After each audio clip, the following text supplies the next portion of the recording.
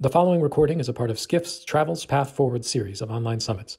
To discover and register for future events, visit forum.skift.com.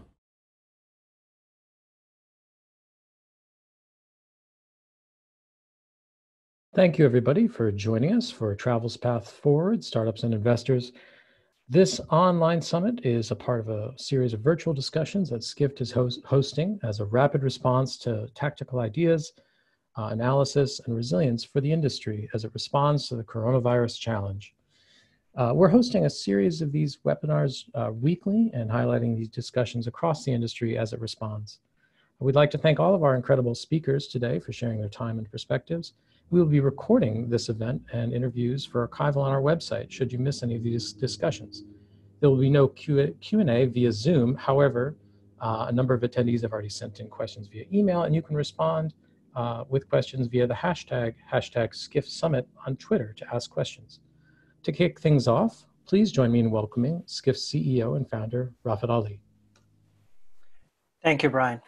Thank you, everyone. Welcome, everyone, to our second Skift Online Summit. We are doing a series of these through the next few weeks and next few months. Skift has been covering, obviously, what's happening over the last, I would say, 3 months at this point. We started early in Jan, covering what was happening in this part of China. And then obviously, because Chinese travelers are one of the world's biggest forces, and any changes in it seems to affect the travel industry very in all parts. That's why we've been covering it from the start. We started this live blog, the slide that you will see. We started this about a month and a half ago. If you go to Skift homepage, you will see this is where all the action is. We're covering this from our own stories. Our research analysts, our journalists have been covering it 24/7, as well as we're also aggregating and curating coverage from all parts of the world there as well. As Brian mentioned, we are doing these series of online summits, 1.5 hours to 2 hours, one every week for the next month, 2 months. These are the list that's up there. This is the one, obviously, you're in the startups and investors one. We're going to have destination marketing, travel PR, loyalty, short-term rentals, online travel, hotels, travel advisors, and luxury travel. You can go to forum.skift.com and you will see a list of all of these, and you can click and register for all of them if you want, or you can register for any of them. Obviously, we at Skift have been the independent voice of, I would say, reason in these times. And if you want to support what we're doing, and we are the media company that's in the middle of this storm, as well as obviously covering the storm as well.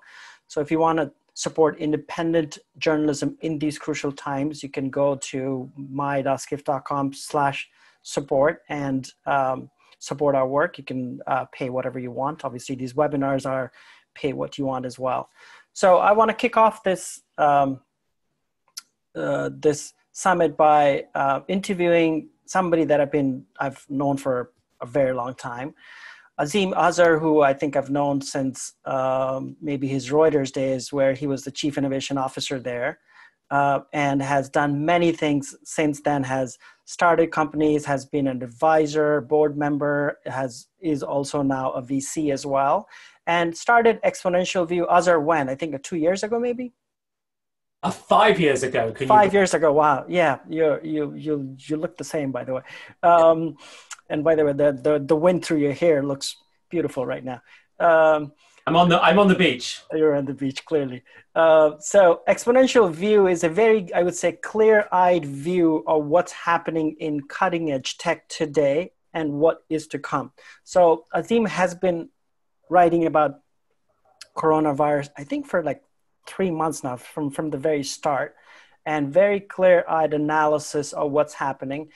You wrote this article, Azim, on what's happening with startups and sort of the path ahead from here, which obviously us as a startup, I found a lot of truth in there. So I figured I will get you on to get a landscape view of what's happening from a tech perspective, from a startup perspective, and how do you see the recovery happening from here. So let's start at the 30,000 foot view as you're sitting here today on your beach.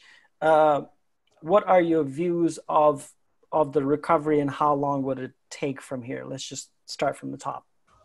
Yeah, well, first of all, thank you very much, Rafat. It actually is an incredible pleasure to be on Skift. I've always been impressed by your innovation and the business's innovation over the many years that you've really created this category. I've spent a lot of time over the last 4 or 5 weeks talking with economists and C-level execs and investors in a lot of different industries, from kind of consumer to B2B, supply chain, IT, all sorts of places. And I've read quite a bunch of the forecasts that have come through. And my current view is that this is harder and deeper than anything we have gone through in recent history. Not the global financial crisis, not the 9/11 crisis, not the dot-com bubble. That it is deep, very, very serious, and is in a sense breaking the forecasting models of lots of the existing analysts out there. So one of the things that you may notice is that every couple of weeks, a particular investment bank or a consultancy will revise its forecast for US GDP for the year. Mm-hmm. And they keep revising their forecasts down. They get more and more pessimistic. And it's kind of a psychological trick. I don't think they're willing to go out and say, we think this is going to be really, really bad. My own personal planning, I've not built a spreadsheet to do this, is that things will look much, much worse than the sort of 6.2% overall decline that Goldman Sachs was suggesting a few weeks ago. And the reason is that we're gonna come out of this at some point, but when we come out of it, 25% of the economy of the workforce will be unemployed. People will be tired and scared. Businesses will need to restart, and we will have lost a couple of quarters of consumer spending, which makes up 70% of the US economy.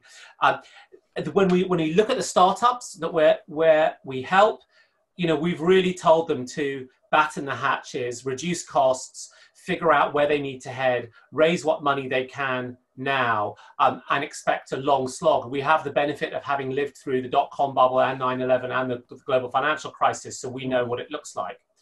So I think it's going to be a pretty challenging couple of years. So when they say, there's all these cliches, and I'm sure you've seen all of these LinkedIn posts or people talking about these are the times that the startups are born, and the startups that are born now are the ones that become great down the line. How much credence do you put into that?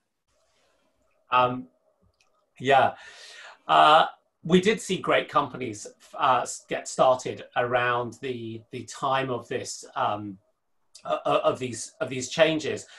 I think one of the biggest challenges is knowing when capital will start to return and present itself to the market. So the venture capital community has a bunch of dry capital, uninvested dry powder, but they also have a ton of companies whose assumptions of where they're getting their funding from have now changed fundamentally.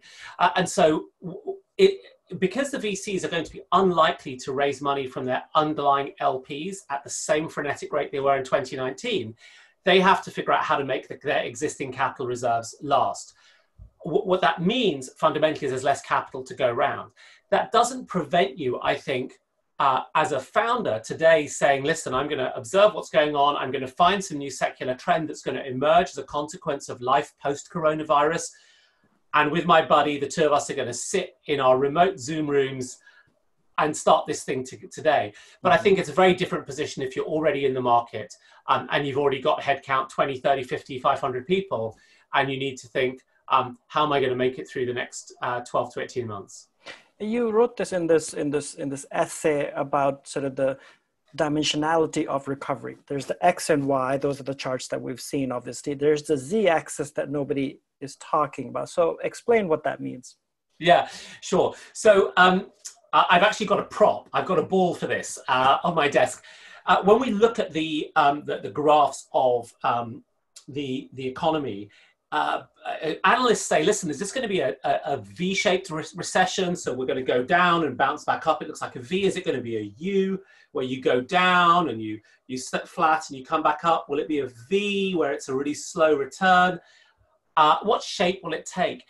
And the thing is that all they care about is fundamental top-line GDP number. That's what they're measuring. But as entrepreneurs, we actually care about the shape of the world and what happens to our business. And when you just have kind of financial shocks, as you did in the global financial crisis, the way that you recover is kind of just along the same path that you were traveling before. But in practice today, where the shock is really hitting ways of life, you know, we cannot go out and buy baking powder and flour in the UK. You can't go on a vacation. You can't leave your house, get a haircut. Look at my hair.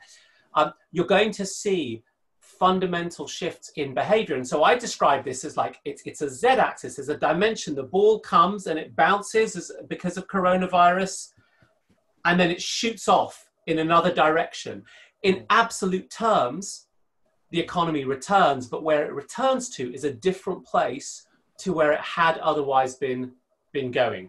And I think that's particularly relevant for travel, because, you know, travel has been about, you know, free borders and being able to hop on a plane or a train and go somewhere else. That's been curtailed, and those restrictions will ease. But it's also about mass gatherings of people, whether it's in, you know, in Lollapalooza or on a cruise ship. And those are the types of behaviors that might fundamentally take a while to return, and where you could expect this sector to bounce in a slightly different direction. But even in sectors that are finding it easier, like in, take the video conferencing sector, the direction that a Zoom, which is we're on today, is taking is different to the one they were taking 6 weeks ago, right? They've just, Eric Yuan, the CEO, has stood up and said, we are stopping, we are changing our product roadmap for the next 90 days. All our resources are in a direction that is different to the one we had set before coronavirus hit. And that is kind of proof positive of this idea of the Z-axis. Z-axis. You also mentioned on resilience versus relevance, and startups that will be resilient but also be relevant coming out of this. Explain what you meant by that. Yeah, so right now, as a CEO of a startup or an investor, you're concerned about its survival. And its survival is fundamentally, you know, do not run out of cash, number one. And then number two, how resilient is a team? How much energy do they have to continue this fight? Because the world just got a whole lot harder. But the relevance is really about what are the assumptions that you had made about why your startup mattered and why there was a market into which it was going to grow that may have changed if we think there has been some fundamental secular shift to the way in which people are going to behave. There are some startups in distance learning and drone delivery that have just raised money. And so they're resilient, they're financially resilient. They're also highly relevant because we see these sectors growing for at least the next couple of years and potentially longer. There are those startups which have raised money, but are not necessarily in sectors which are going to come back very, very quickly. I would hypothesize that some travel businesses, group travel and so on, might fall into that category. They've got full coffers, but they're not so relevant. And then you've got the startups that are highly relevant, but just don't have the cash to get through the next year or two because they were planning to raise funding rounds, but this funding spigot has changed. You have to figure out as a CEO, where do I actually live? I think that the hardest place to live is obviously if your resilience is low. But if you want to come out and flourish, you have to figure out how you're going to be relevant running into a post-coronavirus world.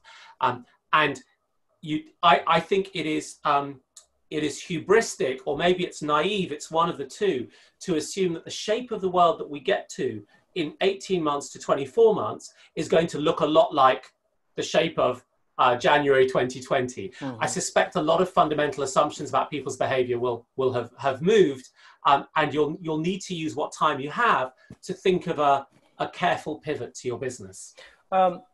In terms of consumers that may have money lying in their banks coming out of this? Because we're realizing that unfortunately, in many ways, people are not being able to spend, so they're saving a lot of money in their banks that are sitting there. A lot of people obviously have lost jobs, but let's keep that aside for a second. How do you think the savings that they have in their accounts will be spent going ahead as we start to come out? You know, it's really early on, and I'm not a psychologist, so take this for as somebody who's just been in business for 25 years and done a few things. Even what's coming out of China is that there is a little bit of a sense of relief that the restrictions have been eased, and there's been a tremendous spending on makeup as one example. And travel bookings are up in China, but they're not, as you know better than me, they're not they haven't got to coronavirus levels. My sense would be that consumers will sit down and have a real deep thought about what do we actually need to spend? How difficult were the last 6 months? How many sleepless nights did we have because we didn't feel that we were personally resilient enough? And how do we avoid feeling that again? And I talked to friends of mine who lived through SARS, Taiwanese friends, and they said that, you know, it took them a good couple of years from the comparatively smaller impact of SARS over 6 months to start to feel like they were, you know, back to their usual selves. Now, you know, that's an anecdote rather than data. But my inbound assumption, as I look at my own personal portfolio, is that consumers may spend some money to just blow off some steam and have that much deserved meal that is not around their kitchen table.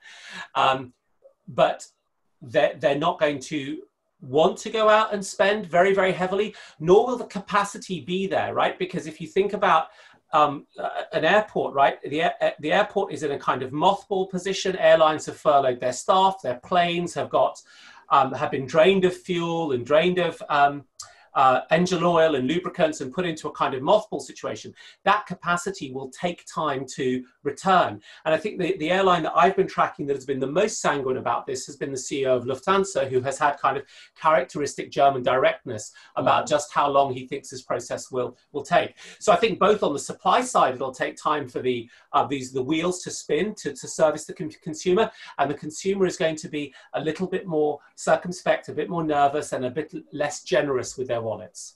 Let's move through a couple of quick questions before we end. So automation, it's a topic that you've covered obviously for a long time. There's some thought in the travel industry that automation, as a result of safety and the cost, will become much bigger going ahead. Historically hadn't had a big runway so far in the industry. What are your views on automation in general, or will the cheap labor costs coming out of this offset some of that? Yeah, it's a really important question, and to some extent, that will depend on where governments, how governments decide they want their economies to develop over the next 20 to 30 years. But the argument that I hear when I talk to senior execs who have supply chains is, we have to make our supply chains more resilient. The Chinese weren't just cheap. They were really good at what they did, and they had expertise that was very, very deep. So this is going to be a longer term, more complicated process, but there's only one way that we can compete on the cost, and that is through higher investments in automation and robotics if we want to nearshore or ultimately reshore bits of production. So the expectation would be that reshoring will take place, and it will take place in an relatively automation heavy way. But that also makes sense, because if you are going to build a factory in 2021 or 2022 in the United States, it would make sense to put robots in it rather than long production lines staffed by people. It is possible that governments may insist on, policy-wise, having employees there. But my sense again is that only very short-sighted governments would do that. And rather than that, they would be looking for meaningful job creation in sectors which are growing but have fundamentally struggled with enough resources. I mean, in the United Kingdom, one of those sectors is social care, right? Looking after older and vulnerable people, which is a growing sector that has been traditionally under-resourced. Just last question. You said you wrote that you're working on a framework for reopening cities. I know you're going to launch it next week, so everybody has to actually subscribe to exponentialview.co if you want to go. But if you want to give a preview of your view on how to reopen our cities. Yeah, so I think the biggest challenge is that we have to overcome is that this virus is a localized phenomenon. We look at nationalized and global data, but ultimately it spreads in clusters. And so the tighter you can zero in on where clusters are, whether it's cities or sub-districts, the better you can control your, getting back to some sense of normality. So when I think about cities, I think one of the critical things is how has our data allowed us to talk about, see and understand where we are with the infection rates, and what control mechanisms do we then have to manage whether infections are coming in and whether they're spreading at a city or sub-district level. And I think it's particularly hard in the United Kingdom, where city authorities don't really have a lot of resources, nor do they have a lot of power. I think in mayoral cities, and the US is a good example, you do have more resources accessible and more ordinances that mayors can take a hold of. But the opening gambit has to be, do I have my localized data? Can I track and trace people correctly? And can I start to have localized quarantines that allow parts of the city to work? And when it happens very slowly. Essential workers, the people who support essential workers, well before we get to the people like me who, waffle for a living. All right. Thank you, Azim. Thank you very much. That was fascinating. Appreciate it. Thank you for your time. Thank you, everybody. So, and thank you to Azim and Rapid. As we move forward, I've launched a poll asking, how will travel startups weather this crisis? Will they come out stronger and more nimble? Will many of them disappear or have operations decimated? Or will the crisis have little long-term effect? So please answer that, and I will share responses during this next session briefly. So next up, we're going to have our first panel of this summit focused on investors and the venture capital space. This conversation will feature Thayer Ventures co-founder and managing director Chris Hemmeter, Maura P. Walsh of Enterprise Ireland, and will be moderated by Seth Borko, senior research analyst at Skift. All right, well, thank you both so much for joining me. I really appreciate you guys joining this Zoom call. And I just want to kind of reiterate the caliber of the people that we're joined by, because Maura, Senior Vice President for Digital Technologies at Enterprise Ireland, and that is the venture and business development arm of the Irish government, which I didn't realize the Irish government had a venture arm, but I'm very impressed with that. And she's based out of San Francisco and oversees their travel technology portfolio globally.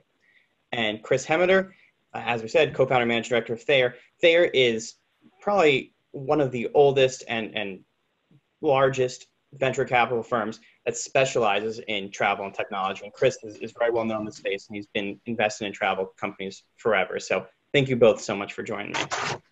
Pleasure. My pleasure. Thank you.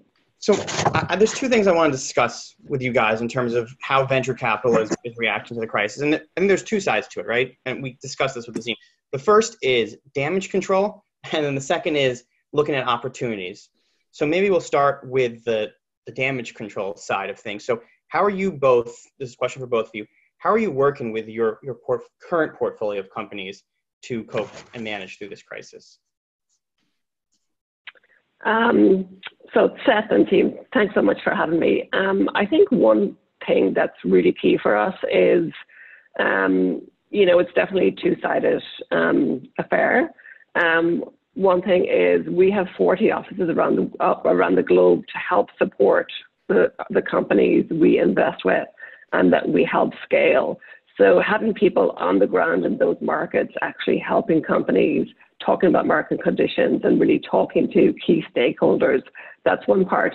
And then the other part is, we're lucky enough that we are backed by the Irish government, and they have already released up to 1 billion in supports for companies. So key to that is making sure that liquidity, there is a source of funds there for our companies. Okay, and what about you, Chris?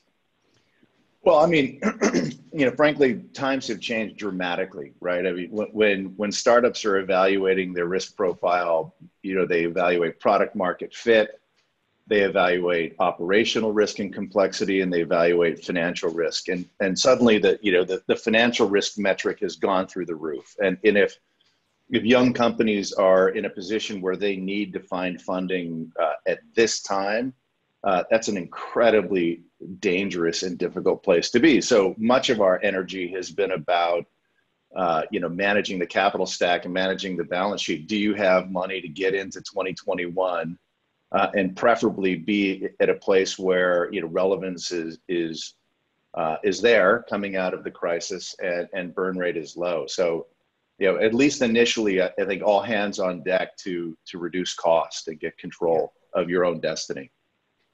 And maybe more, I know government has been a large role, both here in the US and across the globe. So maybe tell us about, maybe some more details about how, both of you, but more in particular coming from the Irish government, what role does government have in helping companies bridge that liquidity gap and how to best work with them? Yeah, well, one of the key things for us in Ireland is, just having a large fund where our companies can access that money. And especially if you think of companies that are more affected, that we have that pot there that they can access just to get them through this period. And also, it's really unclear how long this will last. So making sure there is enough money so they can sustain in the long term. So that's really key for us. So definitely more of a focus on making sure that they can continue to grow and thrive. And really looking as well at what are the most promising companies and to do that. Okay. So I had a slide I wanted to call for. It's a bit of a talking point. This is some data we just put together about the amount of venture capital raised in travel. And last year, 2019, was a record year, and it felt real good, and we're on top. Here we go. And that's obviously not going to be the case this year, right? It's going to be a tough environment. So I kind of wanted to discuss sort of what, when will venture capital return to the travel industry? When, maybe Chris, you have some insights on this. When will investors start putting money back to work in travel? And is now a good time to be invested in travel? Well, I mean, I think investors are fatigued by valuations, right? I mean, so you have there's a number of forces that are at play here. I think that there's generally an attitude of waiting this out until there's some clarity of what's coming. There's definitely a collective interest in seeing rational valuations back on the table for early stage investors. But I don't think that necessarily people are spooked away from travel completely, especially, people who are investing in business to business technologies and companies are finding some opportunities and are seeing, opportunities going forward. One of the things I think we suffered from in 2019 is a lot of the suppliers that we work with, a lot of the incumbents in the industry were, in many ways just thriving so much that they had no reason to focus on experimentation and innovation, right? So sort of this general attitude, if it ain't broke, don't fix it. So it was more and more difficult for companies that were focused on productivity to penetrate major suppliers. That has dramatically changed. Suddenly the dust has been blown off the 2-year study, right? The committee that was formed to study innovation over the next 2 years and decide what to do, because RevPAR in the hotel industry in particular has plummeted. So now all of a sudden it's all hands on deck. You've got software that helps us be more efficient. You've got ideas around, automation and so forth. We're in. Now, when that actually turns on and companies start to engage, that's the thing that we don't know. So I think there are a lot of investors right now, at least over the last 4 weeks, that have just completely shut off funding. My sense is that is beginning to change, and people are starting to lean forward a bit. And as soon as we have some clarity about when the lock is going to come off of travel more generally, and frankly, just, you know, people getting together, I think that you're going to see some activity. What about you, Maura? Are you seeing the same thing in terms of capital getting deployed? Yeah, I would say, yeah, very much so. And I think, you know, even if I think of Enterprise Ireland, it's not that we have stopped investment committee meetings. It's, you know, probably right now more of the focus is on existing companies. But I do think, to Chris's point, you know, there has been several players in the industry that have been kind of very slow to move. And this will actually, I think, really push innovation along, you know, at a quicker rate. And in turn, that will help. You know, there will be more funding that will come in, because we no longer can have these committees that take 2 years. You know, I think if there wasn't those committees, there would have been more innovative solutions in place already, and many of the players would not have been as affected. You know, and I think sometimes there is fear within industries, and I think sometimes there's a lot of fear in travel to innovate. You know, and even, you know, we've been talking about personalization for so many years, but really, how many companies have really taken that baton and have actually, you know, really done personalization really well? So I think actually this will cause the industry to innovate further, and that will trickle down into more opportunities for startups and more investors being interested in the industry, because it still has to go through radical transformation. Okay, so let's maybe move a little forward. Let's be a little forward looking. I've got one more slide. It's the last one. And it was something that we did, and I was just making this point, that there were some really incredible companies founded in the last recession. Airbnb, Get Your Guide, who's speaking shortly. And I think they succeeded because they saw that things were changing. They tapped into something really powerful. In the case of Airbnb, it was people are frugal, people want local connections. So we're saying this is going to jumpstart innovation. We're saying there's dry powder on the sidelines. What are the new trends? What's the next Airbnb? What's the next Get Your Guide that you guys are going to be looking for? That's asking a lot. I know, man. If we knew, that's what you get paid the big bucks for. You know, yeah, right. You know, it's really hard to say. I mean, there's some really interesting shifts happening in accommodations, and I think you've seen some things written about it. Some of the, you know, one of our companies, Sonder, is seeing less of a downturn in their occupancy and their RevPAR indexes in cities than many of the competitive hotels in the space, for a number of obvious reasons. They're seeing a lot more local travel, so people who are, you know, just basically tired of being cooped up at home are renting Sonder assets and staying there for a few days, using those offices and so forth. Frontline workers are using them. So there's an interesting play in how accommodations are going to shift, and I continue to believe that the alternative assets are going to thrive. There's a great deal of pressure on the traditional hospitality model, specifically the labor intensity of traditional hospitality. So you see some, you know, new operators who have innovated around the space, including Lifehouse Hotels, which is another one of our portfolio companies. I think that's going to be very interesting. I think the traditional model of the way hotels operate, I mean, think about how you walk into a hotel and it's like a bank teller desk with a bunch of employees just standing there waiting to check you in. That's an incredibly heavy cost burden on the operations of hotels. And there's also so much happening in the back office of hotels with night audits and, you know, and so forth, just for reporting to ownership. A lot of that is changing, and I think there'll be some very interesting innovations going forward in the space there as well. But picking out the next big play, that's difficult to do. And I also think that some of the major mega home runs, if you look at them, are mostly consumer focused Mm-hmm. And the top of the travel funnel, I still contend, is incredibly complicated. And certainly coming out of this recovery, that battle zone at the top of the travel funnel is just going to get that much more intense, right? Every major OTA, intermediary is going to be, full guns trying to get their share of what will be a smaller pie. Meanwhile, suppliers are going to be desperately trying to get direct bookings. They always have, but even more so now because of the pressure on margins. So it's just going to be really difficult, I think, to build anything, novel in the top of the travel funnel. So you're looking at more B2B, yeah, more tech, and more backend.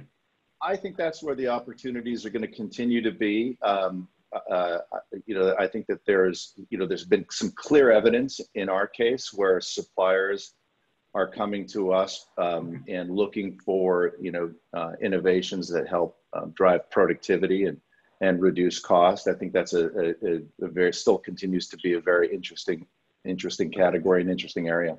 And I want to get your take too, Maura, in terms of what sectors, what trends you are really eager to take a look at, companies in that sector. So I think that one interesting thing as well that I think people should not forget about, if we even look at companies like Airbnb and even Instagram and Twitter, they all actually did a pivot when they started. And I think for all the startups that are on this call, I think asking, the question, is this the business I'm meant to be in? And can my product be tweaked? And one really good example, for example, that we have invested in is a company called Mana Drone Delivery. And they were meant to launch, in the last week, doing takeaway deliveries, like food takeaway. And they've pivoted to now offer urgent medical supplies. It doesn't mean to say that they're going to do that, indefinitely, but I think, I would just encourage people to really look at what they're doing, and is there another opportunity there? I think for us and for our investment team in particular, there's a lot of focus. Yes, there's a focus on travel, but also obviously we invest in many different types of companies. So I would say fintech, medtech, digital health, they're all super important now. So if we look at what is happening in the world and even how some of these other verticals can impact travel. And I think, for example, obviously fintech and medtech, both of those would have a positive impact. So, I think, right now there's a lot of different opportunities. Anytime, I think when it comes to travel, when you can increase productivity, efficiencies, and ultimately create more revenue streams. I'm still shocked that hotels have really not tapped into ancillary like airlines. Those opportunities are still there. Yeah, so, I totally agree. I want to add, because I think please. that business travel is a really interesting category, right? I absolutely fundamentally do not believe that we are going to come out of this a Zoom culture. I mean, the reality is there will always be a number 2, 3, 4, and 5 competitor who's going to get on an airplane and have a face-to-face meeting.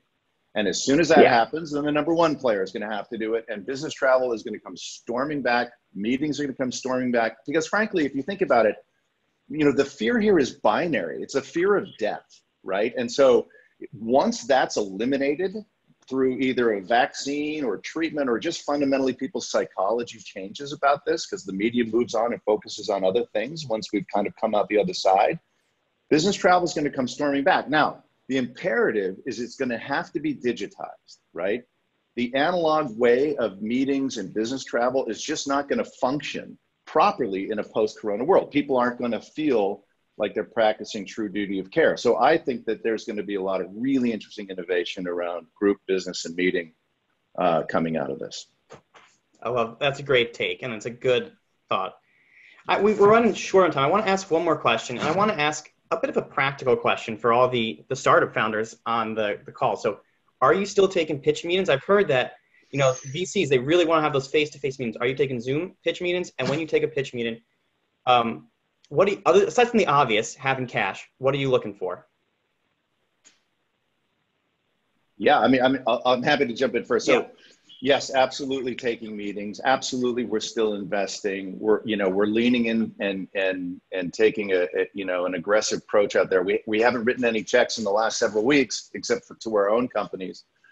But we do take meetings, and what we're looking for, I think, from the prior interview was clearly relevance, right? I mean, you're looking for companies, at least for us, that are really focused on problems that need to be solved now and in 2021. So, for us, it's a combination of efficiency, cost management. Obviously, we're not going to invest in a company that's got a very high burn rate and is going to require, tons of capital flow into it to be successful, because we're just not living in that kind of an environment, but very much taking pitches now.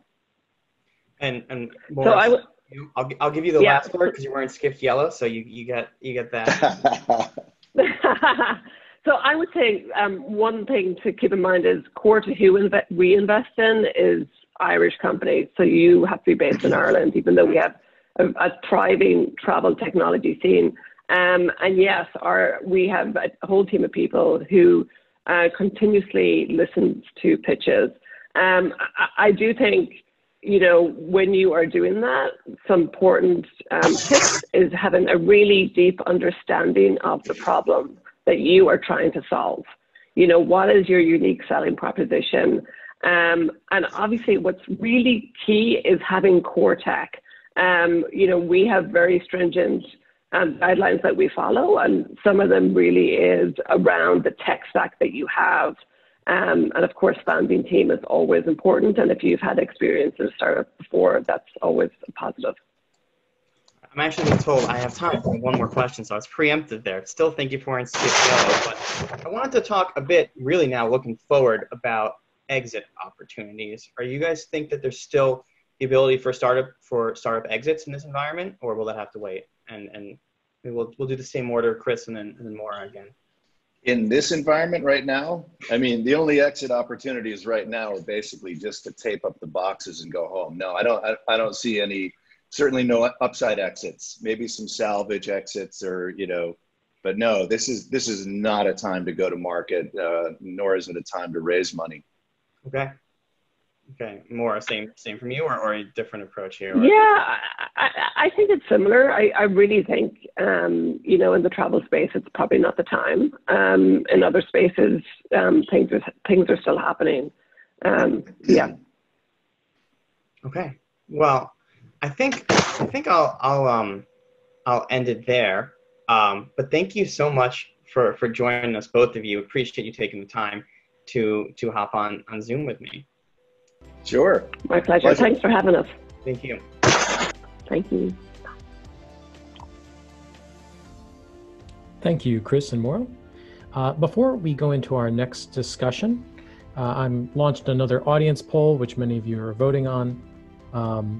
Have you participated in recent digital travel experiences, virtual travel experiences? Please vote, and then I will share those results during this next discussion. And now we have an interview on the recent changes around the virus and considering changes to the product roadmap to meet travelers' needs right now. Leading this conversation will be Senior Travel Tech Editor Sean O'Neill, in conversation with the COO, of Get Your Guide, Tao Tao. Hello. Tao, thank you for joining us from Berlin. Hey, Sean, how are you doing? And thanks for the promotion. Yes, thank you so much. So we'll just get right into it. Get Your Guide is an online travel agency focusing on the tours and activities sector, including sightseeing and experiences. And that sector has seen sort of a nuclear winter right now.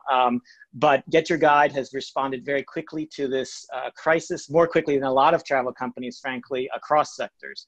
So could you tell us a bit about how your company has sort of responded to this great lockdown recession? Yeah, absolutely. So first of all, thanks for having me, and thanks for allowing me to share maybe some of the learnings that might be helpful for some other travel companies.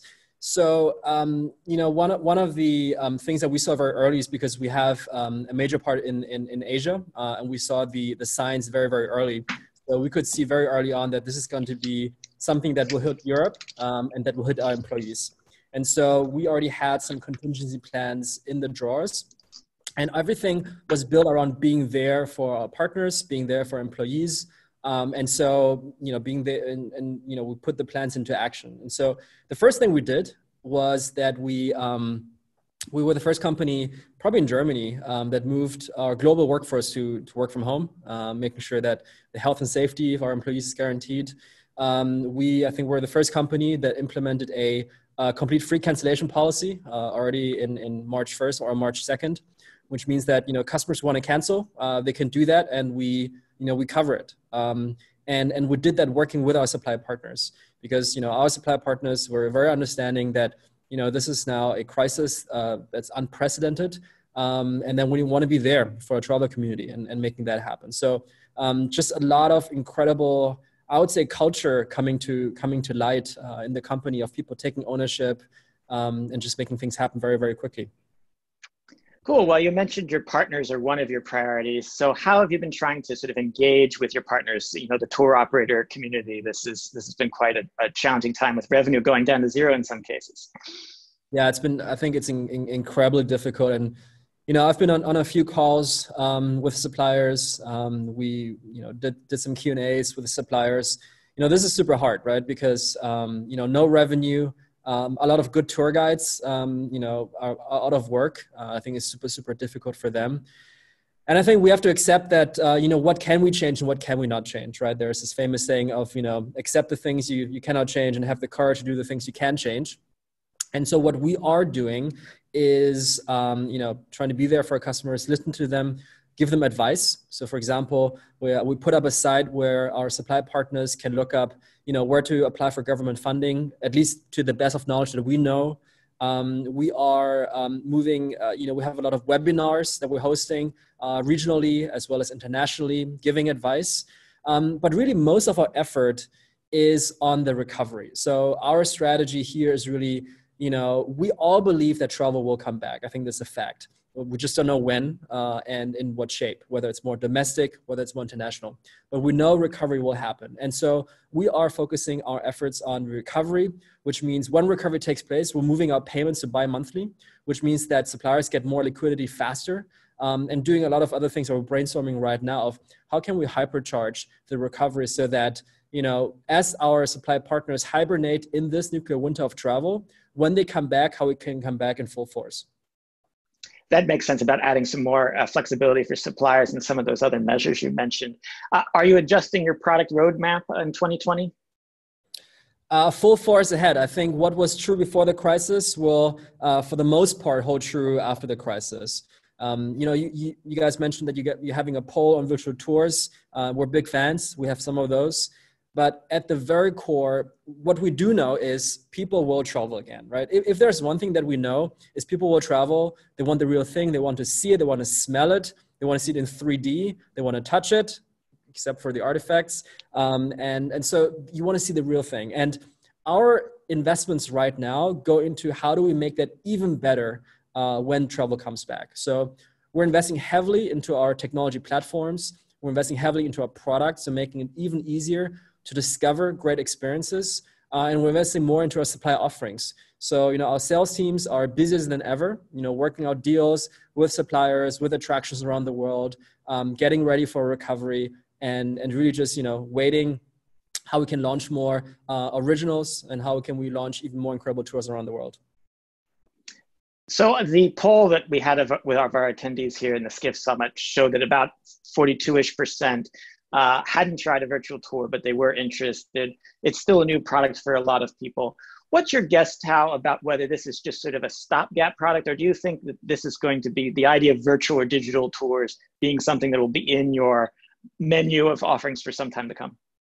Yeah, we launched a brand campaign, The World at Home, 3 weeks ago across our social media channels, where we are providing working with local partners to provide, for example, cooking classes with Francisco, who's running a cooking class in Florence. We had a drag queen have a session. He or she is giving the drag tours here in Berlin. So really, really, really fun tours that we're giving for free. And we're doing that to inspire customers, reminding them of the joy and beauty of travel. I do not think that it is a replacement for the real thing. You know, personally, I'm stuck at home. I've been trying to watch some of these virtual tours myself. I watched some travel documentaries. But if there's one thing all these things did is to actually, you know, make the itch for travel even worse. You know, I saw some, you know, I'm a foodie, so I saw a travel documentary about food. And, you know, just instinctively, you grab a computer and search for flights, and then you realize, okay, cannot fly to Taiwan right now to go to the food market. So I think it's just, I think we just gotta, you know, hunker down and sit it out. No, but we firmly believe in the real thing, and we're investing into the real thing. Okay. So Azim of Exponential View was chatting with Rafat a little earlier, and he was saying that, you know, things will bounce back in the global economy, but there may be structurally different consumer behaviors. And there might be less long haul travel for, you know, up to 2 years or so. There may be much less consumer spending. Some of the emotional buttons that consumers are looking for when they're seeking experiences may shift as well. What's your take? Do you believe that, have a different view? I think this is the biggest thing that travel has ever seen in its entire history. So we are in uncharted territory, and anyone claiming to know exactly what will happen, when it will happen, will be wrong, right? I mean, there's a saying that the last 7 recessions, none of them were predicted by economists, and I think it's the same for the travel recovery. And when it will take place, how it will take place, I think all of these things we don't know. You know, we're learning. And I think it's about adapting very, very quickly. So we're already doing a few things. So working with attractions so we know that customers don't want to sit in queues. We know that customers have new hygiene standards they want to adhere to. So working with our supply partners to bring them to life, to give customers more confidence to book again. So we're doing all these things, but I don't think there's a silver bullet, and it's only in retrospect where we will see, okay, these were the key things that made the recovery faster. But I think right now it's about trying a bunch of things and see which ones work. Okay. So you referred to the Get Your Guide Originals product. Some people may not know what that is. And does that have to, you know, do you ramp that up? Do you dial that back given the uncertainty of 2020? Yeah, so Get Your Guide Originals, for those who are not familiar, is really our end-to-end experience where we work with local tour guides or local supply partners to create incredible end-to-end offerings and tap into the Get Your Guide brand. So, you know, customers know and love Get Your Guide, and we combine that with incredible offerings of our local partners to create even better experiences. So, for example, we have this incredible supply partner in Bali, where he did incredible tours to the gates of heaven, for example, where you can, you know, you stand in the middle, you take these Instagram pictures. And we talked about, hey, how can we make this an even better experience? For example, focusing on Instagram spots. And so together we co-created a Get Your Guide Original kind of best of Instagram scenic spots tour, which is now one of the best-selling tours in all of Asia across any platform. And so that's really the vision of Get Your Guide, which is using our data insights to bring to life incredible end-to-end experiences with our local partners by tapping into the Get Your Guide brand. And we're doubling down on this because we believe that more than ever, defining the end-to-end experience, especially in a world where people need confidence and trust that things work out, will be more important than ever. So we're a firm believer, and we're investing heavily into this area. And so just to tease that out, the application to other sectors might be that given uncertainty, there may be a new emphasis on soft brands, branding and standardization, and travel product may, you know, become a more important trend coming forward. How has Get Your Guide been doing sort of financially? You know, are you able to withstand this crisis? Yeah, absolutely. So, you know, I think it was shown on the slide from an earlier session that we were born in a financial crisis. So we were born in 2008 when we were a student project. So we're really old timers here, really. And we bootstrapped the business for 3 years without raising a Series A until 2012. And so we know what it's like to be disciplined, and this have been operating the company. So we were never a company of excess. And so what we also did now is to trim, especially the marketing expenditures, trim some of the variable costs, and making sure that we don't have to lay anyone off, right? So we are committed to protecting the people, because the people that we have today will be the ones to drive the recovery when it takes place. And so for us, it's really that we're fortunate that we are well capitalized. We raised around last year. I would say more lucky than genius, but you know, we take it. So we're very blessed in that regard. but sure, even we, you know, I think one thing that we always tell internally is your biggest investor are your customers, right? They are the ones who give you the bookings, and that is the revenue that should fund the business. And so our biggest investor is on hiatus. And so we're waiting for them to come back to really fuel the business again when recovery hits. Okay.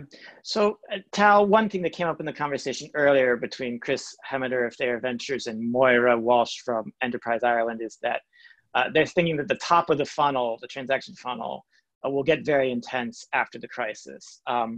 What is your take on that? Because in a certain sense, as an online travel agency, you know, that it's an area where you play. I think customers, especially in times of crises, the brand is more important than ever, and the brand is not what you say, is but what you do. So I believe that our loyal customers will remember the things that we have done around cancellation flexibility, about being there for them during this crisis. Same for our supply partners. So I think that is really the core of any business. When it comes to upper funnel, I believe what will happen is certainly an acceleration to digital. I mean, that is a trend that you're going to see in retail, in groceries. So I think it will be probably a net positive overall for OTAs in general. But I also think that we will have what will change is local demand, right? There will be a lot more weekend trips. There will be a lot more domestic trips. I think in Europe, you will probably, and this is all guessing at this point, you'll probably first have internal travel restriction lifted. Then you will start to have regional restrictions lifted. So folks, in Germany can go to France and French can go to Italy. And that is where we're going to be focusing our recovery efforts on. Okay. One of the other topics that came up is that, B2B startups may struggle a bit, may do better than B2C startups, ones that are trying to be founded now today. As you said, you were founded in, sort of the crisis around 2008, 2009. What's your take on the whole B2C to B2B debate? Has things fundamentally changed, and so the odds are much harder at the consumer side? Yeah, so it's always been hard for startups to break into the mold. It took us 10 years until we were an overnight success, and I don't think it will get harder or easier for startups to disrupt the incumbents. That's always been hard. That said, I think it is a common theme that generally some of the best companies are either built or rebuilt during a crisis, and I think that will hold true for both B2C and B2B. I'm not a B2B expert, but I know I'm very confident. This is maybe just my naive belief, but I'm very confident that leisure travel will come back in full force. People have an intrinsic need, an innate desire to travel, and that will not change. And it more than ever, people are probably realizing that, the conversations with my wife or husband are much more convenient, much more pleasant under a palm tree or on a desert safari than in my 30 square meter apartment. And I think that is a truth that a lot of people are discovering, and I think that will hold true after the crisis as well. I'd like to wrap up with one question. So we've gotten several messages in from the attendees, and one sort of theme is sort of this question about will virtual experiences, how durable they are. You talked a bit about this. Is there, I guess, a two-part question. Do you see early signs that people really are paying for these experiences? And B, do you feel like there's anything more broadly in the digital experience about how consumers use digital tools on the spectrum of doing experiences that you think is changing as a result of the crisis? Yeah, I mean, my personal advice that I try to give to startups is have a strategy, and strategy is about knowing where to play and how you win.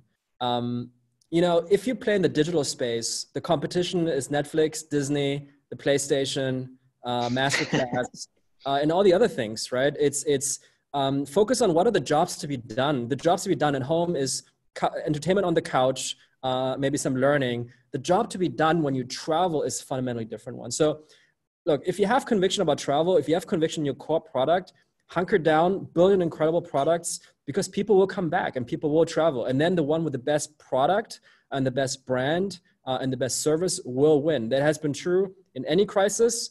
And look, I'm not a virologist, my co-founder is, but from everything I know, this is not the end of the world. People will travel again. We just gotta, toughen it out until then. And there will be a tomorrow. And those that do survive and do come out with a better product will emerge extremely strong for the next 10 to 20 years. Well, that's a great note to finish on. And there's been a lot of audience chat from our attendees that we see people have been really enjoying this presentation. Thank you for taking the time to speak with us, Tao, and stay safe. Thank you, Sean. See you next time, hopefully in person. Definitely. Bye-bye. Thank you, everybody. And thank you to Tao and to Sean. Before we move on to our next discussion, I am going to launch another poll. So here we go. Do you think B2B startups are more or less resilient than B2C?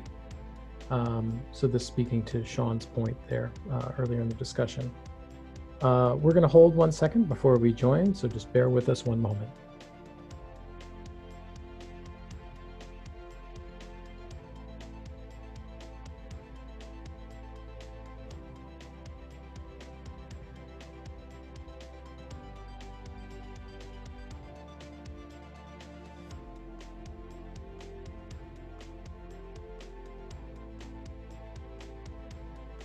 And of course, if you need to use the restroom or step away, you're more than welcome to do that. We'll be joining back again with these discussions in about 2 minutes.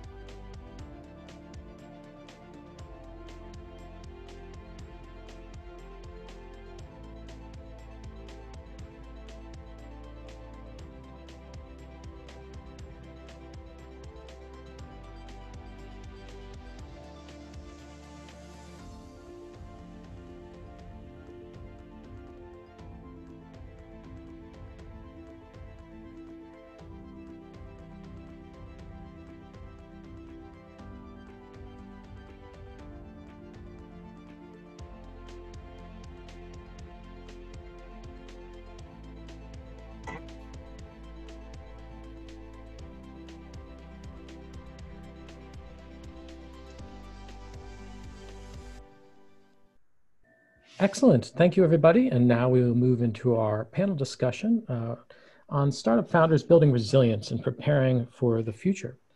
This conversation will feature the CEO and founder of Peak, Rizwana Bashir, and the CEO and founder of Freebird, Ethan Bernstein. Please, moderating this discussion will be, again, Sean O'Neill. Please join me in welcoming everyone to this discussion. Hello, Rizwana and Ethan. Thank you so much for joining us. Let's just dive in there. Rizwana, Peak's flagship product is providing software to tour operators to enable them to run their businesses. You know, you have, when we were chatting last week, you said that all travel startups right now should have as top priorities, you know, survival and adding value. So could you talk to us a little bit about, you know, what does it mean, you know, how Peak is approaching survival and how it is adding value? Yeah, so I think you know, big thing for us has been making sure that we really focus on the COVID crisis and acknowledge just how unusual this is, and you know, change our operations on a day-to-day basis and change what we're actually, you know, focusing for our businesses as well. And so to make it through the crisis, our leadership team, we've entirely changed the way that we operate. So we have daily scrums and we have a task force around COVID led by one of our VPs on our founding team, and weekly communication with the entire team via all hands meetings and things like that, you know, so that we can continually inform ourselves about what changes are happening and then therefore what changes we can make through the organization in order to help our merchants. You know, the big things for us in terms of adding value to operators is that we work mainly with small businesses that do tours and activities. So people who might be doing a ziplining business or a boat tour. And what's really important in this phase is that with the quarantine, people can't go outside, they can't book experiences. And so we've been helping operators to secure government assistance with the PPP loans. So we partnered with Womply in order to actually be able to serve them and give them fast track access to PPP. We've also given them guidance around the economic disaster injury loans and things like that. And so, you know, really what we've been doing is focusing on what is the most value we can add for businesses. And the applications have been huge, and we've helped process thousands of applications for our operators now in order to help them get access to these loans. So, that's been a big focus for us with things like webinars and really just tools in order to enable people. So even within our product, we've helped our operators to be able to very easily convert bookings into gift cards, or to be able to change up, for their SBA loan reporting, be able to show what the impact has been because they can see year over year reporting from Peak Pro. So those have been the things we've focused on. Well, that's great. So that really helps understand. So tactically, things like the pace of meetings internally in order to make sure everyone is sort of on the same page, getting up-to-date information, a changed rhythm. And then also about, you mentioned several US-based loan programs and sort of assistance for small businesses sort of communicating how to help that. So Ethan, Freebird is a company that helps travelers when their flights have been disrupted to be able to rebook on any airline at no cost. So how has this crisis sort of like either, affected your company? Has it validated the general mission, or has it been a once in 100-year situation that doesn't really have to do with what you do? Yeah, well, first of all, thanks for having me, Sean. I can't imagine a time where the stress and anxiety of travelers were higher than right now. And so in terms of our mission, most people don't know this, but we actually have two missions. The first is to help reduce the uncertainty and impact of flight disruptions for travelers. The other is to improve their lived experience, which means if they're experiencing fear, uncertainty, doubt about what's going to happen to them, whether it's a weather pattern or whether it's a pandemic, we're there to actually support their needs and help them have a better experience through the process. So if anything, this has validated what we've thought all along, which is that there is a need out there to help provide better information, better assistance, better support, and better technology to travelers. When they don't know what's going on, they don't know what they should be doing, they need help. And we've actually been there for folks throughout this, providing real-time information, the latest and greatest of refund policies and impacts to flights. Airlines are disrupting flights well in advance as they consolidate passengers onto single aircraft. So, if ever there was a need for somebody being your guardian angel and watching out for you and making sure you have the right information, now's that time. That's great. I think what you just said, Ethan, sort of resonates with what Roswana was saying, because there's sort of a need to be empathetic right now, listening and being in touch with where your partners are. Because I think there are some tech vendors out there that are kind of doing tech-splaining, where they're sort of like just sort of giving advice that isn't really connected to the space where tour operators are mentally right now. So Roswana, I wanted to go back. You sort of alluded about adding value, and so some of the things that you talked about was sort of like helping people, tour operators, and having their loans, understanding services. Is there anything else in sort of like credit chargebacks or other tools that you've been sort of trying to offer? Yeah, I mean, I think that what we've been trying to do is make sure that, on a day-to-day basis, we're thinking about what the next needs are for the businesses that we work with. And so, just as, right now, it isn't really, traditionally, we're a software business. We have, Peak Pro, which is booking tools for our tour operators, and it's pretty sophisticated tools for them to run their business. But today, there aren't that many bookings coming in. Pretty much every business we're working with isn't getting new bookings right now. And so it's really important in that period to be kind of recognizing that they've taken an immense hit.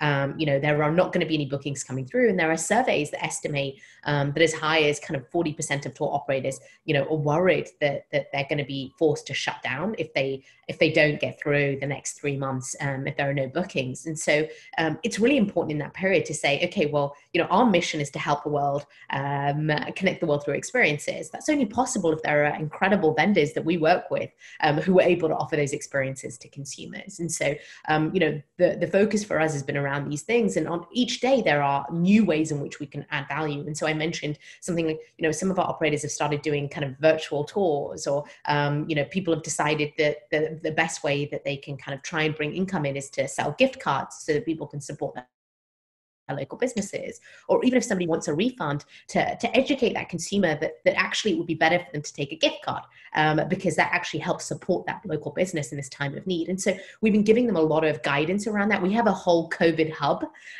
which is full of resources with articles, videos, webinars. We're doing our own webinars and panels. In fact, last week we had a webinar just on the PPP loan application process, like all the questions you might have through that, and hundreds of operators joined that. We had about 600 people sign up for that webinar. And so, you know, what we see is that there's lots of value you can add just around education and the small things that they can do in order to preserve capital and cash in order to get through the next few months, because we think that the next few months are going to be very challenging and very tough for the tours and activities business. Yeah, so Razwan, you're talking about education. So one thing when we talk on the phone, you mentioned sort of like the domestic rebound. You mentioned sort of this concept that, you know, for countries and markets that had a lot of out-market travel, now those people may be staying at home when travel rebounds. So could you talk a little bit about that? Yes, of course. So, you know, really after SARS, which is obviously quite different in terms of its impact, but a similar kind of situation, what you found was that in the US, people stopped traveling internationally as much, and there was a domestic substitution effect. And so what happened is that more people ended up booking things locally and traveling locally. And so when you look at a business like ours, what we recognize is that, you know, about on average, just generally about 35% of our bookings happen with locals. They're local people who are kind of, you know, in their local market, they're taking their kids horse riding, they're going to an escape room, and they're learning, you know, to cook at a cooking class, right? And so what we see is that, you know, not only do you think, you know, as we get through this, on the other end, I think, frankly, many more people are going to have been stuck in their homes for a couple of months, and they're going to desperately want to go out and do things, especially with families and kids. And so I think that, you know, most of the businesses we work with provide quite small experiences. So it's, you know, about 10-ish people doing a walking tour or doing a cooking class. They're not large things. And so we think that the businesses that kind of, you know, buckle down and get through these kind of hard few months that are coming up actually can have a rebound, where the domestic substitution effect means that more people are doing experiences in America. And actually, I think you'll have more of a local substitution effect as well, as people don't want to go on trips. They don't want to go necessarily on a plane anymore, but they are willing to go out and do things a few hours away from their home and find fun things to do. And the really, you know, cool thing about the States is there's tons of nature and really great local experiences that people can participate in that are also quite small. You don't have to go to a big attraction anymore. There are incredible experiences at your door that great operators have created that you can do. So we definitely feel that there's going to be a big rebound. It's just a matter of being resilient enough to get through the next few months. That makes logical sense. So we had an audience, a poll, and attendees of this Skift Summit sort of gave their, you know, some of their opinions about virtual or digital experiences. And we've also had a poll about B2B travel versus B2C travel. And both of your businesses have, like, you've played around with B2C a bit, but you're primarily in the business to business side. People thought that B2B businesses were more resilient generally. Ethan, what is your take, having seen all of this on that issue of B2B versus B2C? Yeah, there's a lot of ink spilled on this, Sean, and I'm not an expert. I don't teach the class on B2B versus B2C, but the way that I think about it right now is everybody's talking about cash is king. You know, every question I get from an investor, from an advisor, from our partners is, you know, how long is your runway? How long will you survive? So when you think about survival and you think about it through that framework, the resilience of a business really just comes down to how much money are you making and when do you actually see that money coming into your bank account? And how quickly are you spending that money on your headcount and on operating expenses and on variable expenses? And so when I think about B2B generally, you know, in that type of environment, it's really about the strength of your partnerships. Are your partners going to stand with you? Are they going to continue to bring you volume? Are they going to continue to pay you? And for our business, we've actually done a great job over the last couple of years of diversifying the types of B2B relationships that we have. So on the one hand, we have volume-based relationships where the more volume that they provide to us, the more we get paid, and the less volume, the less we get paid. And of course, as you can imagine, with air travel being down, with many partners, you know, 90, 95, 20+% year over year, those relationships have gone pretty much to zero. The other type of relationship that we've built out as well is one that's more on a rolling quarterly basis with more of a fixed amount of spend. And those have actually been quite resilient for us. And we're investing even more heavily in those types of relationships in this environment. And so I know not all B2B businesses are able to have both. Some are. In this particular instance, we just happened to benefit from the fact that we had diversified into both. And now we're able to lean into those time-based partnerships rather than volume-based partnerships. Do you feel, Ethan, that Freebird is in a pretty good position for this crisis? You know, we heard earlier from Azim that it might go on, it'd be disruptive for, you know, a year and a half or longer. How is Freebird sort of positioned? Well, here's the real answer. Is anybody in travel in a good position right now? I mean, I don't think anyone is. There's a lot of pain out there. You know, just look around. Unicorns are firing half their staff. It's pretty bad out there. For us, given the relationships that we have, given the product that we have in market, we actually are in a decent position. That doesn't mean that we're going to be able to weather the storm no matter what the storm brings.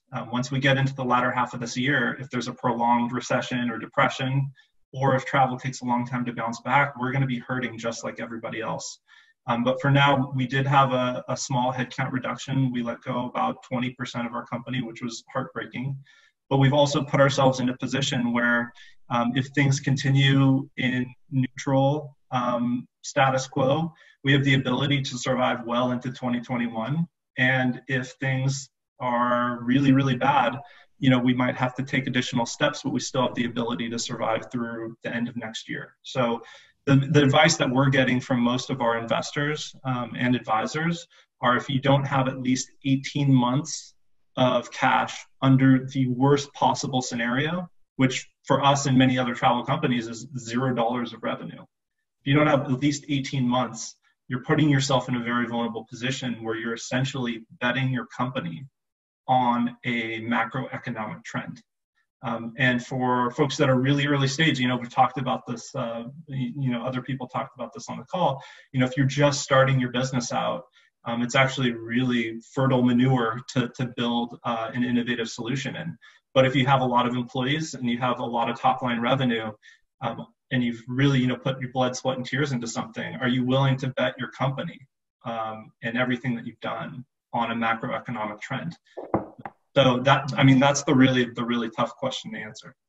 Right. And so, you know, here, Razwana, here at Skift, you know, we've also faced these tough decisions about revenue. You know, we've had to have a mix of furloughs and other measures. How is it that you've had to make the tough calls at peak? Yeah, similar to Ethan, we had to make similar kind of small reductions in force in a similar way. And I completely agree with everything Ethan just said. You know, the world has changed and it's really important. You know, we all had plans before COVID hit, right? And we were all, you know, I'm sure all of us were, you know, certainly for us, we were like crushing our numbers this year. We're growing year on year. Everything is really exciting. And then all of a sudden COVID hits and it's, you know, it's a sledgehammer to bookings, right? And so that's kind of tough to deal with, right? And I think there's two approaches. One is to say, okay, well, I'm going to assume it's going to get better, right? And I'm going to look and think that, you know, it's going to be a few months, it can't get worse. And I think there's another approach which says, you know, do you know anyone that's been through some cycles before? Has you know, do you have advisors or people on your board that might have been through the .com boom and bust, and then perhaps you know. I lived through the 2008 recession, so, you know, I'm kind of aware of that. And when you look at kind of a lot of the the macroeconomic trends, you know, people aren't sure what's going to happen. It could take months, it could take years. And so I think it's exactly what Ethan was saying, which is that as a result, you're kind of then scenario planning, and you can't have, you know, one, you know, your normal base case scenario. You're suddenly scenario planning with A, B, C, D. What happens in all these different scenarios, and what are your plans in those pieces? And the biggest thing is cash is king. It's making sure that you can preserve your capital to make sure that, you know, whatever the scenario happens, you're going to be fine and through and can come through it. And I think that's really been our approach as well. Like Ethan, we've been thinking about it in those ways and really challenging ourselves to think about what is the worst that could happen. We spent a lot of time looking at a lot of the reports, whether it's, you know, Morgan Stanley or BCG or McKinsey. A lot of these guys are providing insights into what they think is going to happen with the US economy. it's still somewhat unclear, but we're doing scenario planning around those different worst case scenarios. And so that's how we've prepared. We've also created a situation where we're also being very transparent with our team. We have all hands meetings. We have anonymous questions. We do all of this stuff so that we never skip any questions that anyone asks, and they can be asked anonymously. And so in doing that, I think we're also encouraging our team to ask those hard questions, right? What are they worried about? What are concerns that they have, so that you can get those out in the open? And then the task force that we're mentioning, which is on a daily basis, thinking about what could happen next, what are things that we can do in order to add value, because it isn't a normal, case of business. You have to change your practices, and you have to change your budgets and your plans accordingly. And that's what we've done. And sometimes it's extremely hard and challenging. Really tough decisions have to be made, but our job today is to be there for our businesses. When you work with thousands of operators and you are the backbone of their business, there's a lot of ways in which we've been able to celebrate in the past. We help to, process hundreds of millions of dollars of bookings. Well, we can't go away for our businesses. We have to be here. And so as a B2B startup where thousands of businesses are relying on us, it's very important that we're cautious and smart about our future, so that we can help them preserve theirs. That makes very good sense. So one thing that didn't come up there is like product roadmap. So Ethan, how's your product roadmap sort of changing in 2020 and beyond? Yeah, I mean, if anyone is still able to execute against exactly what they were doing, the plans that they had, as Rushwana said a few moments ago, that's amazing. Congratulations. I think almost every company on the planet is having to think differently about their plans, their product roadmap, their go-to-market, all that stuff. For us, we've reset what our company goal is for the entire year. Survive until we can thrive.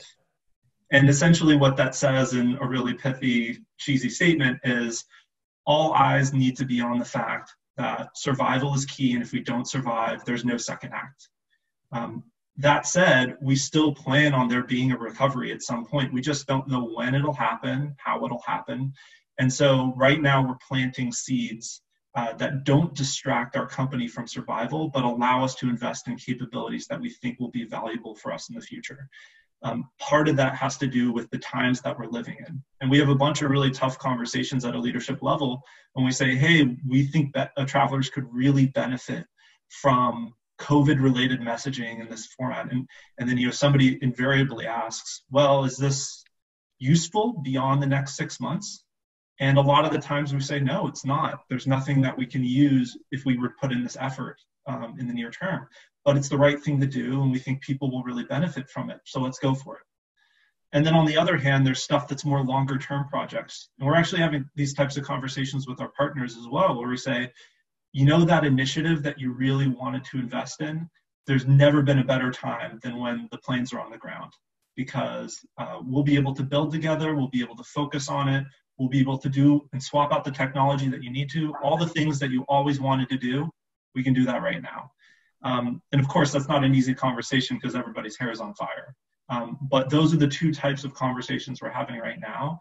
And at the end of the day, priority number one is survival. Priority number two is making sure that we're ready to take advantage of the recovery whenever it happens, however it happens. So earlier, Azim from Exponential Review was talking with Rafat about how things may structurally change in consumer behavior over the next 2 years in travel. Some of the things are that long haul travel may be on the decline, much lower. The amount of consumer spending may be much lower. And there's also Chris Hemmeter and Moira from Enterprise Ireland were talking about, will business travel bounce back? There's the premium level business travel and regular business travel. What is your take, Ethan, on what may change or what will stay the same after we're getting on the other side of this crisis? I wish I had a crystal ball so that I knew the answer. It's anybody's guess. But one thing that Chris said earlier that I loved was he was talking about the labor intensity of hospitality. And part of one of our main things that make Freebird unique and special is the fact that we're able to tie together data and technology and hospitality into one package.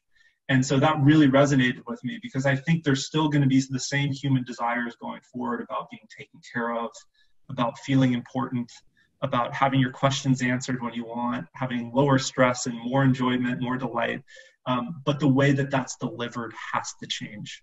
And so, whether you're talking about a hotel, or you're talking about an airline, or you're talking about a car rental agency or tour operator or activity operator or OTA, I think all of those, any travel company out there is going to have to rethink how to differentiate themselves and deliver better experiences using technology and data and hospitality. And so, that's one of the reasons why, despite all the pain and suffering and, economic strife going on right now and health strife, we're actually really excited about the future because we think that will have staying power, and there's a lot that's going to change for incumbents. So Razwana, do you have any guesses about how consumers may change coming out of this? You alluded to there'll be an increasing look at local tourism and sort of being able to get out of your house and connecting with some experiences. Prior to the crisis, Skift Research did an experiential travel survey and found that about 65% of the respondents would be willing to prioritize having experiences that were really memorable over coming back feeling refreshed and recharged if they were put in a choice of having to choose the two of them. How do you are there any kind of behavioral changes among consumers that you're sort of anticipating out of the result of this crisis? Yeah, I mean, I think completely agree with Azim on this kind of international kind of going down and international trips going down and the substitution effect. I think that I do think one trend that we've already seen is the idea that people want to learn new things, and they really want to discover their local neighborhoods. They want to push themselves to do experiences, to kind of be a replacement for things. Like, if you think about our everyday life, it's Netflix or it's restaurants, and that was really kind of the two major things that we kind of think of as entertainment. I think people are rethinking that. And want to have more engaging things. It's more fun to do a cooking class as a date night than it is just to go to a restaurant, but you're having the same thing happen, which is you're hopefully going to have some food. And so I think that people are, what we've seen with our businesses is that they're inventing new ways and new ideas of people being able to discover their local neighborhood. Or to learn something new, or to take a passion that they're really excited about and bring it closer to home. And so I think we're going to continue to see that. I think that the difference I think that we see also is that I think people will want to do smaller experiences. I think people will be looking not to necessarily be in a place where there's hundreds of people around them, in a small place. So I do think that the idea of going to movie theaters or museums, I think that kind of entertainment is probably going to go down for a while because people are much more cautious. And I think that as a result, I think businesses will have an opportunity to showcase the fact that, hey, look, we are we're a group that only does 10 tours. We already have businesses where they're using our tools in order to make sure that maybe it's a bus tour. You're going to make sure no one's going to be sitting next to anyone, right? So there's going to be free seats so you can feel a bit more comfortable, right? Obviously that means that there's fewer people going on the tour, but it also means that people feel safer as they're doing that. And so I think businesses that we work with, I think, are going to be advertising and showcasing what they're doing in order to help protect people from risk and to help them socially distance. I think a second thing that we're going to be seeing is, there's going to be a big pent up desire to do things, but I think consumers are going to be a bit more cautious with their money, right? So I think that we've got to be prepared for the fact that we do have a huge economic kind of crisis on our hands. And so, when you have less discretionary money to spend, I think what you'll find is operators will be finding lower cost options for people to be able to go out and do really fun things with them that don't require as much of a spend. And so I think there'll be more things that are coming available that might be, $50 or less, so that consumers can go out and engage and have fun with their families, but they don't have to spend as much. And I think we're encouraging our operators to do that already, to be able to be thinking about how to say, you might have an amazing tour. What's a way of slimming that down and giving a similar experience, but allowing more people to participate? Because I think that increased travel demand will probably be mirrored with some element of people being more cautious about what they're spending as well. I really appreciated that answer, Razwana, because I feel like that all of those trends and behaviors and insights into how the consumer may be thinking sort of apply across a lot of sectors, not just in tours and activities. I guess, Ethan, we have time for one last question, which would be sort of like, as you talk to your team, you were talking earlier about how you communicate to your team about what priorities are, how we choose which projects to do. Is there anything in terms of how you sort of keep people on track? There's a temptation to sort of like lunge after different things. There's a temptation for team members to feel burned out. Is there anything that you've sort of done to sort of say, okay, these are every weekly status meeting, these are top 3 things you're priority, or any kind of tips that you have? Yeah, I think you've snuck into our team meetings, because what you just said is totally right. We're dealing with people who are scared but excited, and they're probably listening to this right now, so I hope I'm not calling anybody out. But, they're scared but they're excited. They want to focus on this thing or that thing. They're feeling burnt out and afraid about the world. They're dealing with personal problems. I think what these types of moments bring out is just the humanity for all of us. And part of the job of a leader, of course, it's to deliver really clear communications, and we've done that as a company. This is our new 2020 goal. These are our 3 strategic imperatives, and if it doesn't fit with those, we're not doing it. So that type of clarity is really important, and we're just banging the drum. But on the other hand, we actually, as leaders, have to be there for the individuals who are working with us. Taking time to talk to them, listen to them. We're not in the office anymore, so I make time to reach out to folks one-on-one. Every week or every other week, everybody in the company, and just talk to them repeatedly. We as leaders have to hold 2 things at the same time. One is the pain and suffering that's going on in the world, and the fear that people have, the anxiety that people have about the future.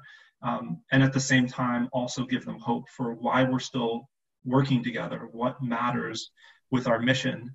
And if you lean into either one of those too much, the whole thing falls apart. And so, that I'd say for any, other founders that are out there right now, just make sure that you're keeping, your heart and your mind open to both of those things at the same time. Because if you lean too far in one direction, it just will not be authentic.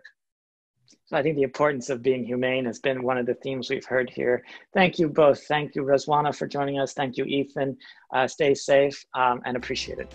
Thanks, Sean. Thank you, Razwana and Ethan. For our final discussion today, we will learn what might be in store for M&A out of this crisis. Please join me in welcoming partner, Cambone Partners, Morgan Leni, and moderator by Skift's Senior Research Analyst, Seth Borko. Well, Morgan, thank you so much for joining us here at this conference. A pleasure. Morgan does advisory work, which he's one of the leading M&A advisors in France, his firm Cambone Partners, which means, in other words, that if you want to sell your company, you want to buy a company, or you want to raise some money from a VC or someone who's not a VC, that you're the guy to talk to. And you founded your firm's travel and hospitality practice. So you're really an expert in this space.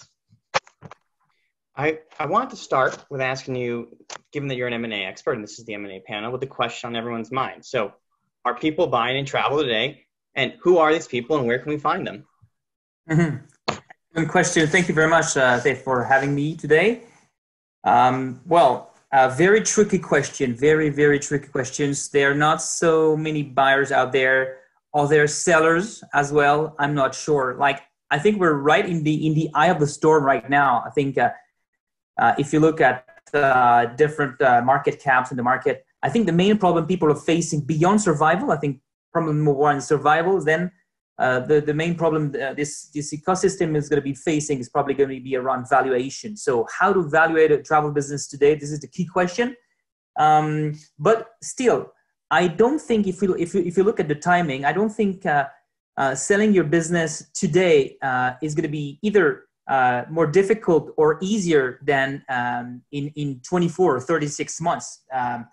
My experience is that obviously crisis, especially at the beginning of the crisis where everyone is hardly it's no one is really thinking and considering growing through M&A. I think people are more caring about their cash and trying to reduce their OPEX, which I think is absolutely the right decision. But I do believe that M&A should still be a part of a company strategy, probably under a different form.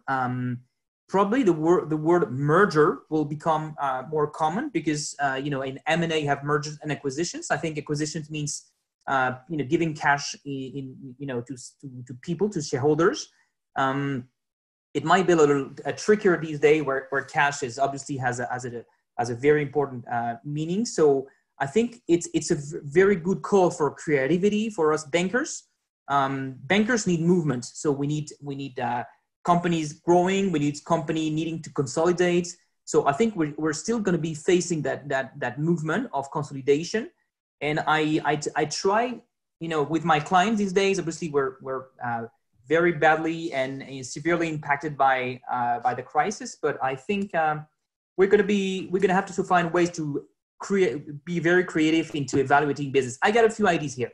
Okay, well that's great. There's a lot there, and I want to unpack some of those topics. So we're going to come back to a lot of the stuff you said, but let's start with perhaps the acquisition process and the buyer's process. And you said no one's really buying right now. When do you think that could return, and who do you think returns first? A strategic buyer like an Accor, or a financial buyer like a private equity firm? I think it's in terms of timing, I don't see anyone going back to M&A mood before Q4. Okay. Seriously, and I think probably the private equity that are have been recently raising funds will be the first back to the market, because they will still be under pressure of investing their cash. They will be cash rich, meaning they can potentially make some good deals. So I see them probably being at the forefront of the recovery. There will be some exceptions. I think some large strategic corporates will probably still be interested in buying, probably at a different valuation than they were before. So that's so my guess is probably PE before strategic, and both will try to take advantage of the new valuation scenario.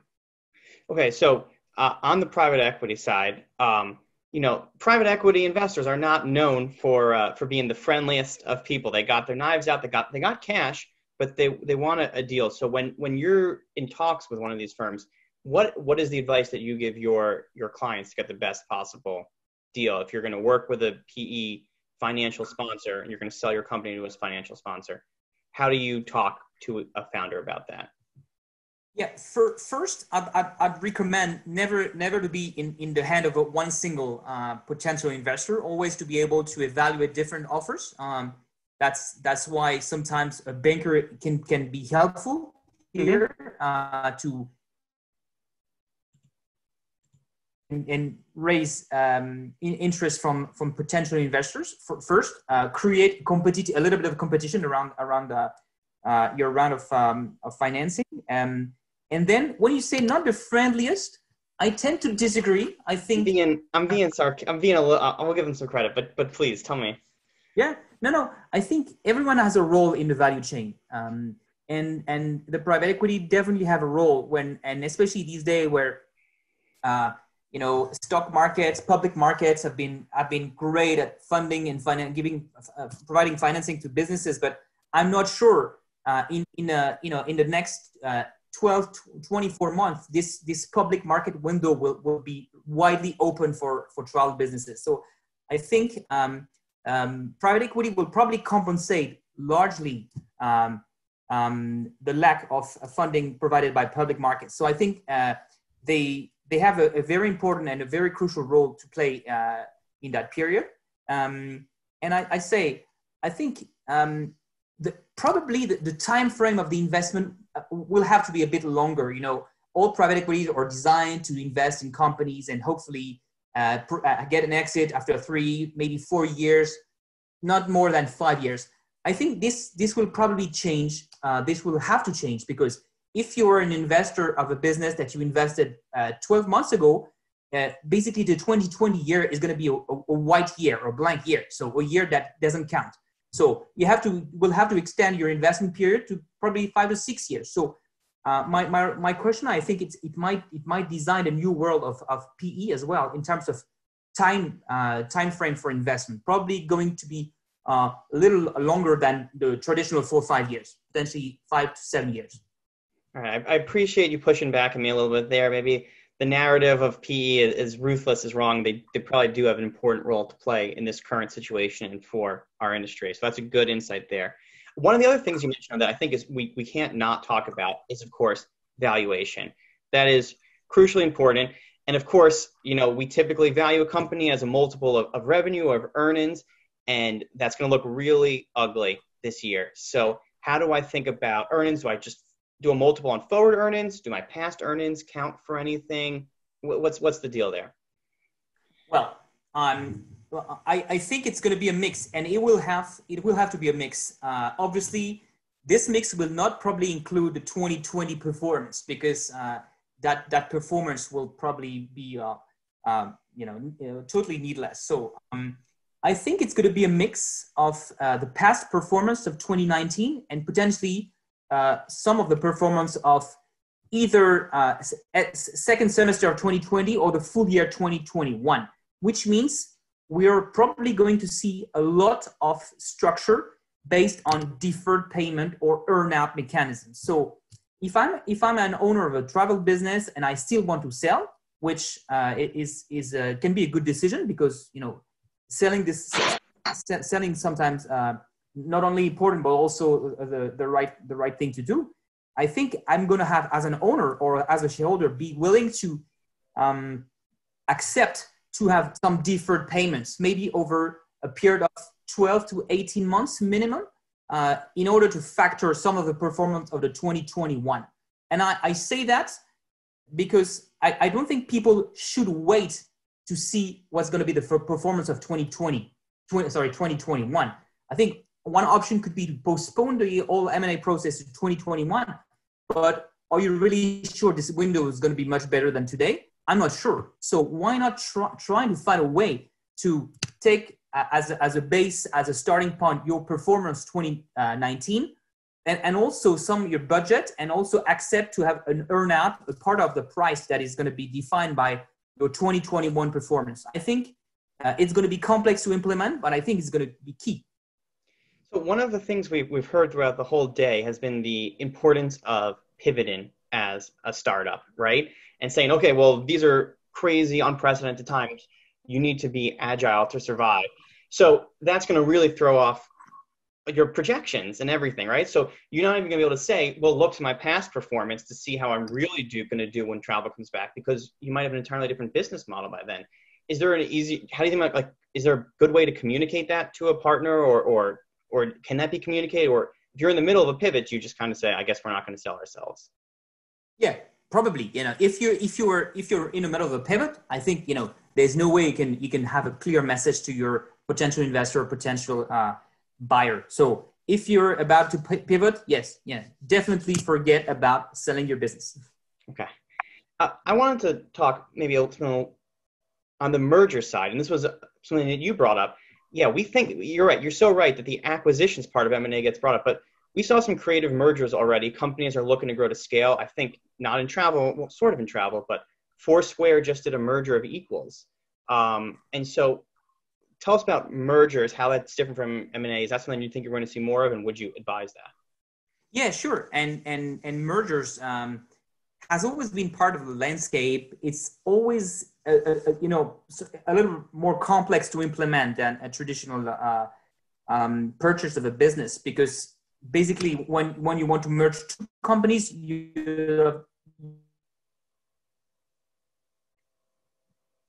who's going to head the new entity, and you always part of a human instability there. And then there's the financial part.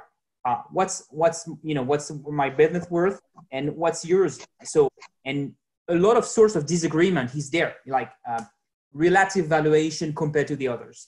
But I think some will not have the choice. So if you want to approach a merger, first you need a lot of humility, because it's really something you cannot start if you're certain to have the truth, the perfect truth. So you have to show a lot of humanity and humility in order to get potentially to a compromise, a good compromise, because you don't merge if you don't reach a compromise.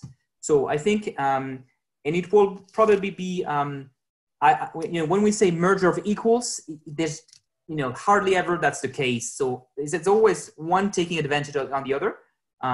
So if you're an owner of a business and you're going to merge with one of your competitors, you might be in a position where you were a majority shareholder of your business and get yourself into a position where you're a minority shareholder of a business that you don't no longer own. But maybe you don't have a choice. So I think merger has a few advantages that we're going to see. And I call for mergers in travel. Obviously, they're complex to implement. And that's why I think people like us, advisors, can really help facilitate the conversation and the communication between stakeholders. Let's be within travel. What sectors do you think are most ripe for consolidation, for mergers? We've talked B2B versus B2C. We've talked business versus leisure, domestic versus international, or hotels. What sectors do you expect to see the most M&A activity in? I think everything that's related to consumer. B2C probably, B2C will be, B2C is facing a tremendous amount of complexity, bringing down the cost of traffic. So we'll see that still. So if you can join forces by bringing together two companies that are, fighting basically for the same, from the same words, from the same traffic, then immediately you can create synergies by cutting the budget by 2. So I think these decision to merge will be driven by decision and opportunities to reduce cost massively between two companies. And I think in B2C, that's probably one of the best examples. What about by sector, like hotels or airlines or tour operators? Is there any sector that you think is particularly ripe for consolidation? Short-term rentals? I don't see any particular. I think all industry will be probably in a good position to think about a merger. I think when you have an excess of supply, definitely there will be more merger. So I don't see any specific area except for online. I think online will be naturally a good candidate for mergers. Okay. I wanted to ask you one final question, just as an investment banker. It's slightly off topic a bit, but I'm curious about debt, because we've seen a lot more companies raise debt over equity, and venture capitalists are very good at talking about equity, but maybe startups are not as familiar with working with debt. Do you have any thoughts on that change? Yeah, I think this is a good instrument. Debt is a good instrument. It's a little dangerous. It's like TNT, but you should be super careful when thinking of debt. But debt has a huge advantage, because if you raise debt, you don't really bring the question of valuation. So valuation or dilution is definitely out of the scope when you think about debt. So my advice to owners, to shareholders that have a chance to raise debt would be, yes, take debt for sure. Make sure that you don't have to amortize your loan over a too short period of time, and make sure you have ideally access to what we call full peak. Full peak meaning you reimburse the debt at maturity, and you pay just only a little bit of interest. But I think definitely people should consider more and more getting debt, whether it's given by private investors or commercial banks. Definitely bank should be a way to help the whole industry to go through that storm. All right. Well, Morgan, thank you so much for this conversation. Is there a way that people can get in touch with you, or?